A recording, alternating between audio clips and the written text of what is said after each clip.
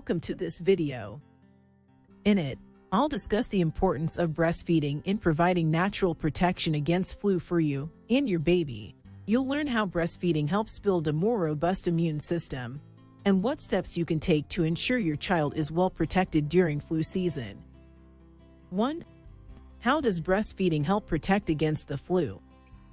Research shows that breastfeeding can reduce the risk of flu-related illnesses in both infants and their mothers. Breastfeeding helps to pass protective antibodies from mother to baby, which helps strengthen a baby's immune system. Additionally, nursing mothers have been found to have lower rates of certain respiratory illnesses such as influenza compared to women who do not breastfeed. 2. What are some of the benefits of breastfeeding for a baby's immune system? Breastfeeding offers numerous benefits for a baby's immune system. Breast milk is the perfect food for infants and provides essential nutrients, antibodies, hormones, and enzymes that help to protect your baby from infections like colds and flu. The antibodies in breast milk are specifically tailored to each individual infant, providing protection against the specific germs that mother and baby have been exposed to during breastfeeding. In addition, breastfed babies tend to experience fewer ear infections and asthma attacks than their formula-fed counterparts. The duration of breastfeeding also has an effect on immune health. Research suggests that longer periods of breastfeeding provide additional protection over shorter ones. All in all, it's clear that breastfeeding can be a powerful tool in helping to protect both mother and baby from infectious illnesses like the flu. 3. Are there any special precautions mothers should take during flu season if they are nursing? Yes, mothers should take special precautions to protect themselves and their babies during flu season while breastfeeding.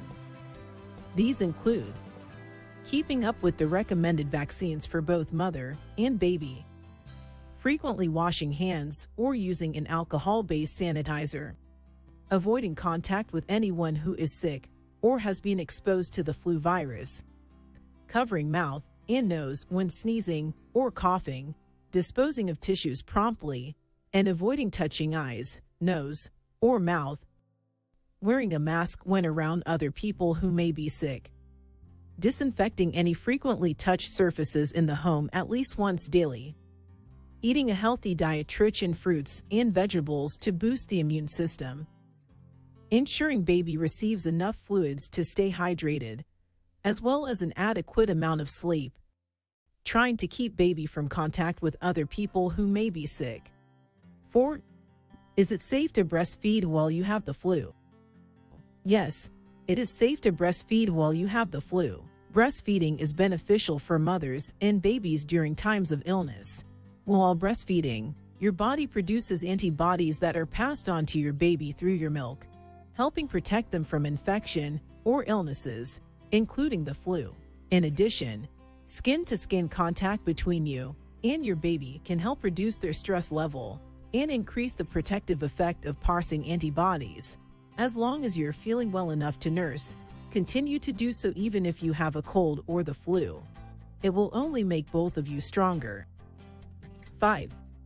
Do formula-fed babies have an increased risk of getting sick with the flu compared to those who are breastfed? No, formula-fed babies do not have an increased risk of getting sick due to the flu compared to those who are breastfed. Breastfeeding provides natural protection against a variety of illnesses, including the flu. However, formula-fed babies can still benefit from good health practices such as hand washing and avoiding contact with people who may be infected. It is important for parents to make sure that their baby's formula is prepared according to directions and made with safe water. Additionally, it is a good idea for all caregivers who handle the infant's food or bottles to wash their hands thoroughly before doing so. This practice helps reduce the spread of germs that could cause illness in your baby. 6. What can parents do to make sure their babies stay healthy during cold and flu season? It is important for parents to practice healthy habits with their babies throughout the cold and flu season to keep them safe. Some effective measures include ensuring adequate rest for children, allowing them to get enough sleep so their bodies can mount an appropriate immune response when exposed to viruses, Maintaining a balanced diet of nutritious foods and foods rich in antioxidants like fruits, vegetables, nuts, and whole grains that can help strengthen a baby's immunity. Cleaning hands regularly and keeping surfaces clean to reduce exposure to germs. Keeping up routine vaccinations, which are especially important during cold and flu season as they help protect against serious illnesses such as influenza or pneumonia. Practicing proper hygiene to reduce the spread of illness, such as coughing and sneezing into a tissue. 7. How long does protection from breastfeeding last after a baby is weaned off? The protection from breastfeeding against flu infections is believed to last until a child is about 6 years old. While the antibodies found in breast milk are personally tailored for each infant, studies have shown that it may also protect from viruses and bacteria that the mother has never been exposed to. This means that even after weaning, babies may still benefit from some level of immunity for several years afterward. Additionally, research has indicated that the longer you breastfeed your baby, the greater the level of protection they will receive. Therefore, if at all possible, it is recommended to continue breastfeeding until your baby reaches 2 years old or beyond. Ultimately, while miracles cannot be promised through breastfeeding alone, they certainly can offer an extra layer of protection against the flu virus. We hope this video has shown you the importance of breastfeeding in protecting both mother and baby from the flu.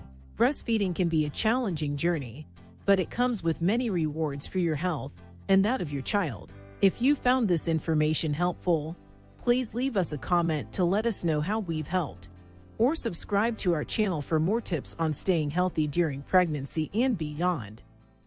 Thank you for watching.